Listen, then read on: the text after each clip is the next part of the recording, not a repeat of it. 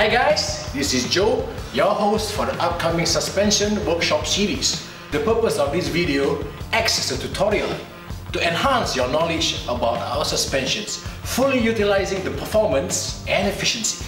There are two types of ranges. First is the dual suspension, whereas second is the monoshock. Whereas in these two ranges we have two common characteristics. What are they?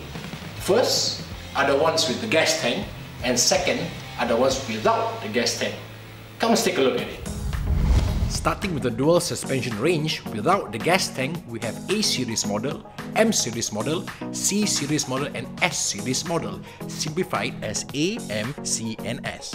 Whereas with the gas tank, we have series 2, 3, 4 and 5. The number 2 series, we have EB2 series, SB2 series, DB2 series and RB2 Plus series, which is the newest model in the series. EB3 series and SB3 series on the third, DB4 series, the sole model under the fourth series, and SB5 series and DB5 series for the fifth. We can conclude based on what is mentioned above to EB, SB and DB models, and the difference are the functions.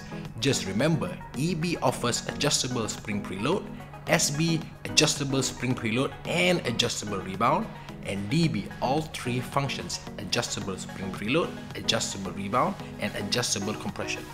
On the other hand, the monoshock range, we have E2 line that has the adjustable spring preload, S2 line adjustable spring preload and adjustable rebound, and DB2 line that has all three functions: adjustable spring preload, adjustable rebound and adjustable compression.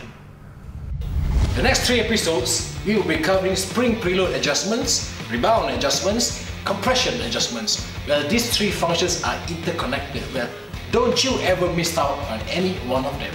Well guys, don't forget to leave a comment below, smash the like button, and don't forget to hit our subscribe button for more upcoming videos. And I'll see you around.